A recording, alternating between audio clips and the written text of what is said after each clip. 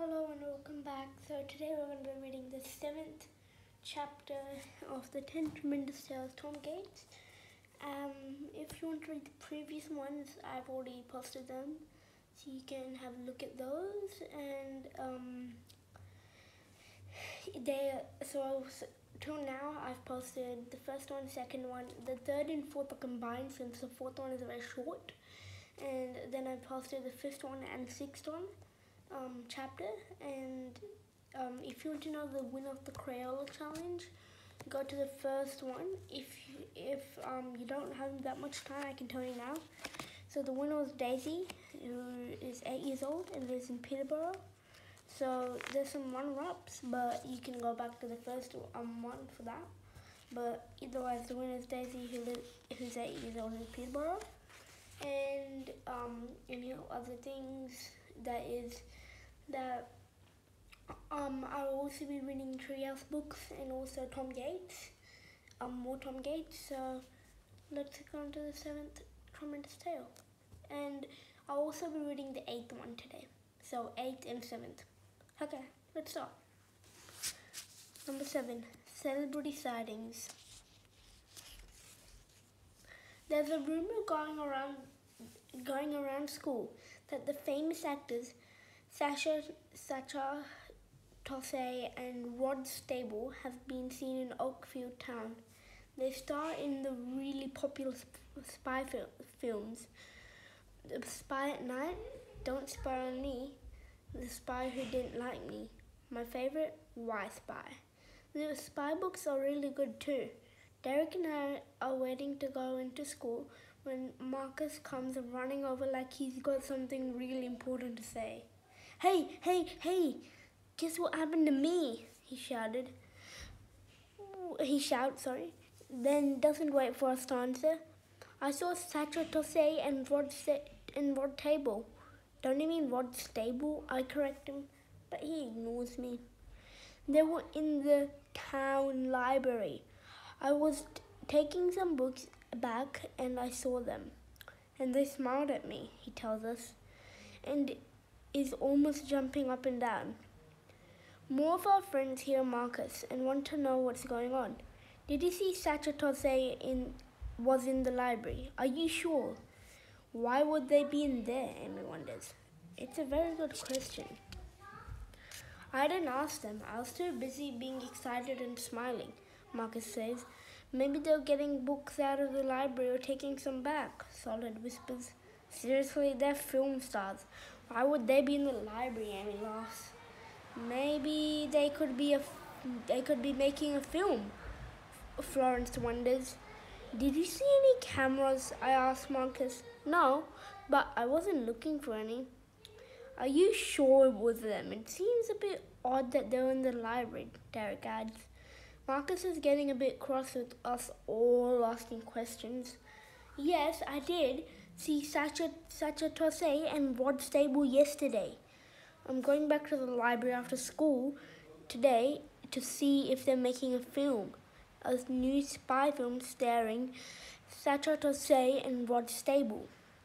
Then a little kid walking past hears our conversation and joins in. Hey, I know who you're talking about. See, I told you all. I'm not making it up. Did you see them?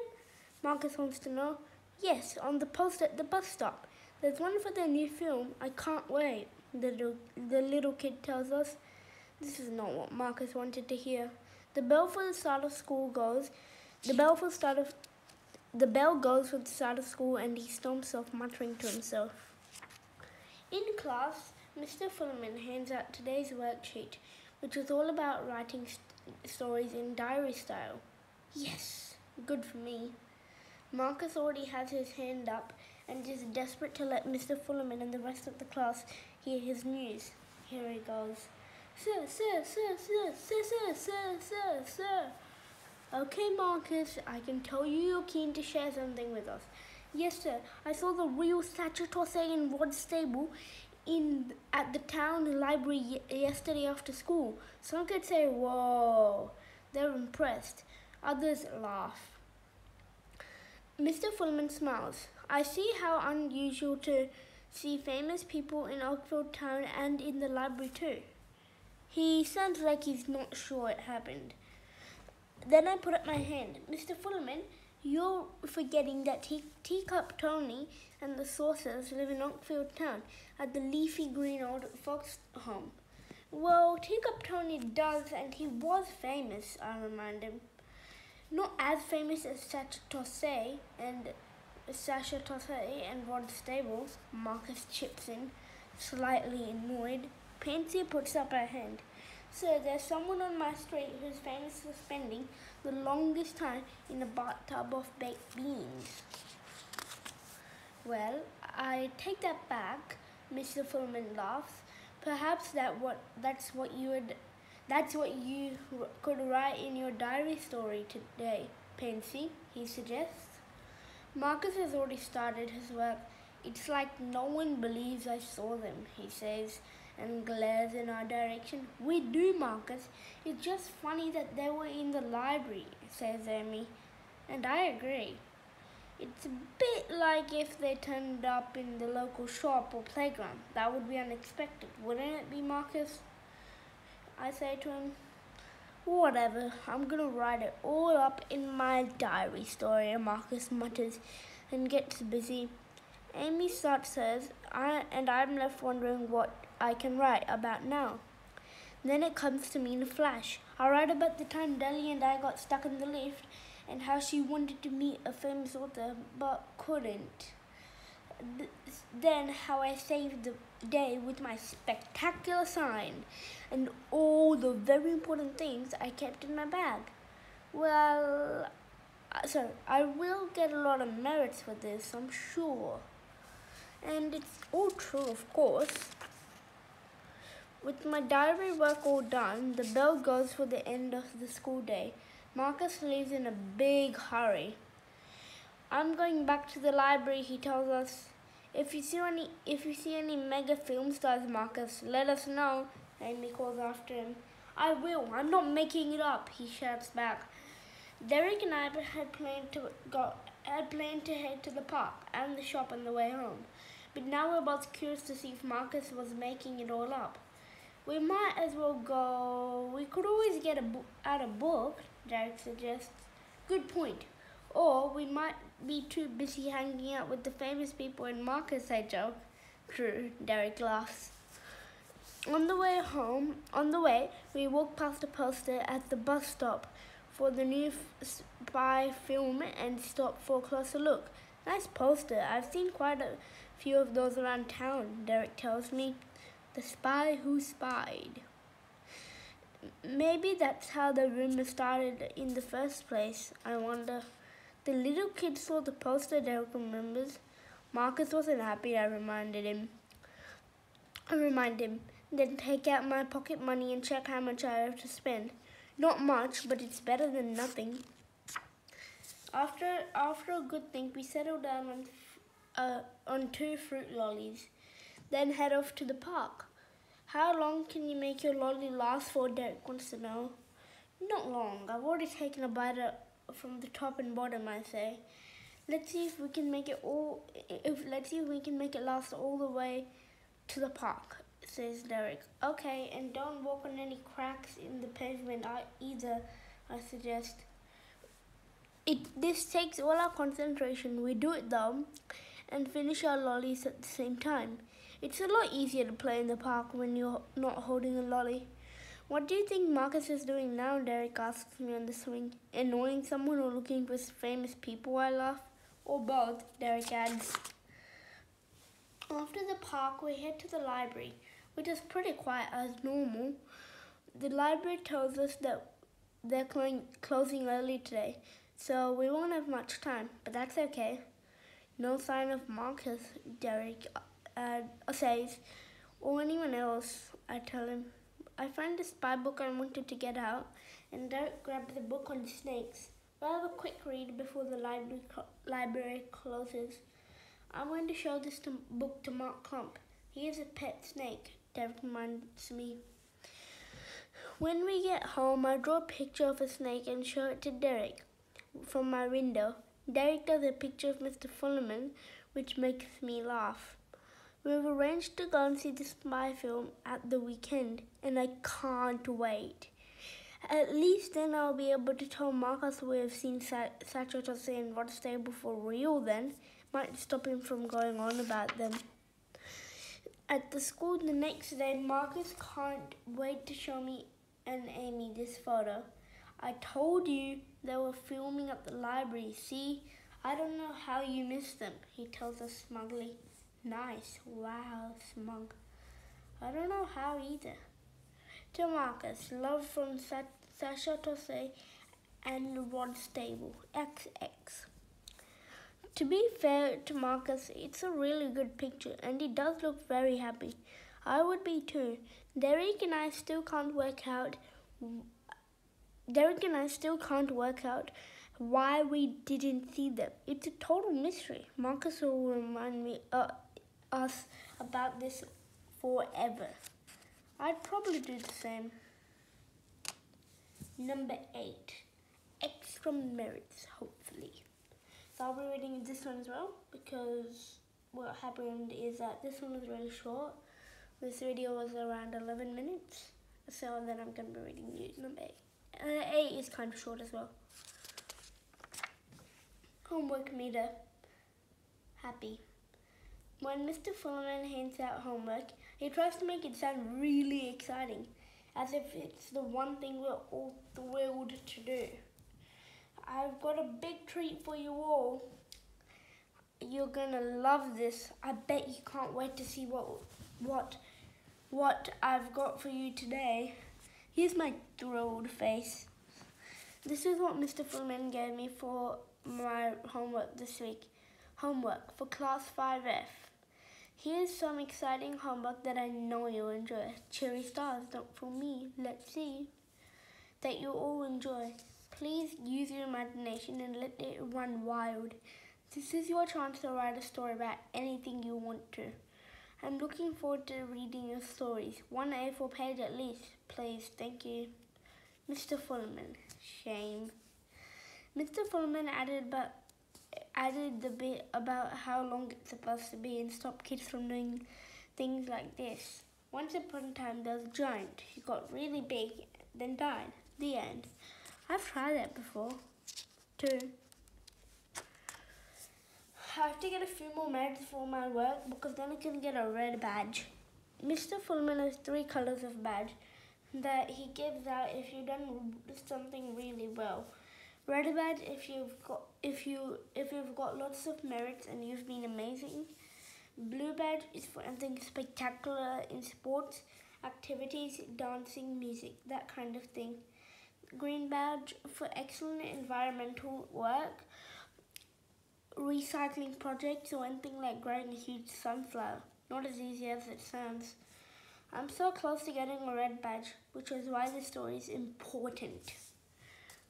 The trouble is, I've been in my room staring at a blank page for ages. The blank page seems to be staring at me back. Still staring? I do a few doodles while I'm trying to think of a story to write. And then I get an idea. Dahlia sunglasses. Homework. Mr. Fullerman and anyone else who's reading my story, if these characters remind you of someone in real life, it's just a weird coincidence. The Sister Who Lost Her Smile. Smile by Tom Gates. There was once a really talented boy called Tim who lived with his mum and dad and his extremely grumpy sister Talia in the land of Field Oak. Their house was nice and large and quite fancy. Tim had everything he wanted apart from a dog. Sad. Talia, on the other hand, never seemed that cheerful. Talia. Mum and Dad said it was because she was a teenager, but I'm not so sure. One day, Talia was complaining about having to look after a wonderful brother, Tim, who was a joy to be around. Everyone said so. Talia's face was like thunder. Do I have to? I don't want to waste a minute of my precious time, she grumbled. Mum and Dad shook their heads. How had they raised such a grumpy daughter? especially when their son was such a delight. Then, while Telly was still frowning furious, a big gust of wind swept in, then changed direction like this. And Telly's face froze. She got stuck with a grumpy mush face.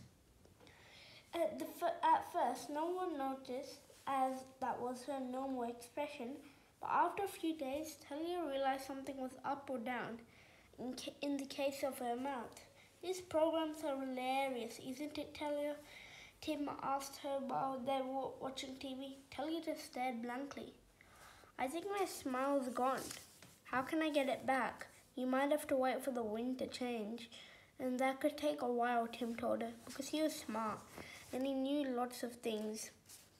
Mum and Dad were worried Talia would be stuck like that forever.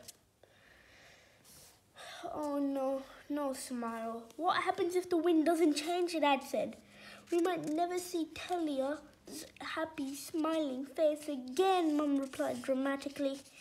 I don't think I've ever seen it, Tim pointed out. What are we going to do? Mum wondered. We could offer a prize for anyone who can make Talia smile again, said Dad. Good idea, but it'll have to be something special. Otherwise, why bother? Otherwise, why bother? Tim said, Excuse me, I'm here, snapped Talia. Mum and Dad set off to tell the whole of Field Log town about Talia's missing smile. They put up posters and offered cash and some cake if anyone could help her get her smile back. Missing smile, cash and cake to anyone who can find it.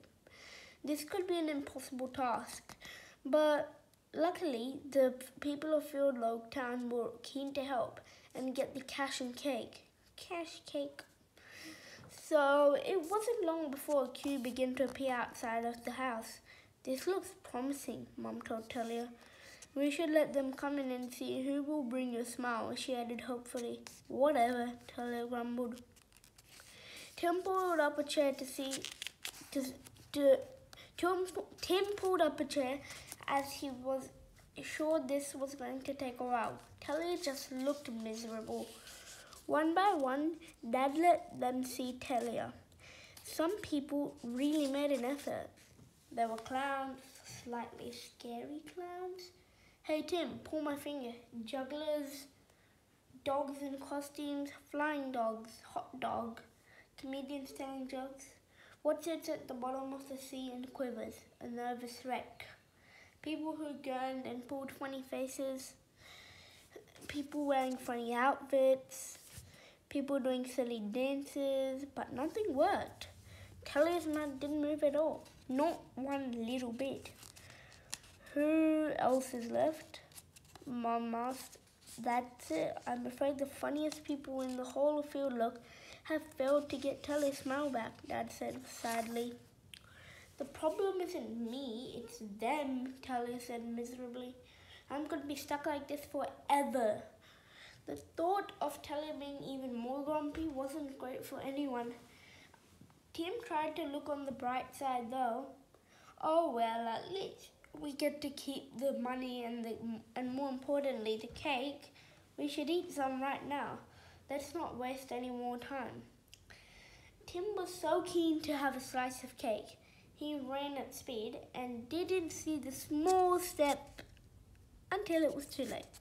Tim tripped and flew through the air, landing face first in the cake. At that exact moment, the wind changed, which might have been a coincidence. Talia's face began to quiver. Her mouth began to move. Her mouth moved from a big frown to a slight wobble. The sight of Tim's face in the cake made her smile. Then she began to laugh a lot. Ha ha ha ha, ha ha ha ha, ha ha ha ha. Talia hadn't laughed like this in years. Mom and Dad were delighted. Oh, what a wonderful sight to see our daughter smiling and being happy again, Mom said. And that's all down to our brilliant son Tim, Dad added. Even Delia had forgotten how much he enjoyed laughing at the misfortune of others. Tim, in this case, Dad helped to clean Tim up, and then they all managed to have some cake, even if it was a bit squashed. I'm glad Talia found my trip funny, and that's why she's got a smile back, Tim said, as he was the best brother ever who always put other people first. Because he was so good, Tim was allowed to use the money and buy the dog he'd always wanted. Talia wasn't happy about it at all, but then she was always grumpy about everything, so no change there then. Once the dog arrived, she didn't smile again for a while. It had nothing to do with the wind changing. Tim wasn't bothered at all because he had a dog, and everyone lived happily ever after. The end. Oi! Almost. Now for Mr. Filament. I hope you're super impressed that I've written such a long story, which I think deserves a lot of merits. Space for merits. 8 delicious cakes. So 9 nasty nibbles, we're going to be doing that later. Just saying that I hope you enjoy this. So 9 nasty nibbles and the 10 tremendous minutes. So that's going to be the last one. So we're going to do those later. For now, I hope you enjoyed this, and we're going to do that later. Come back for that. See ya. Bye.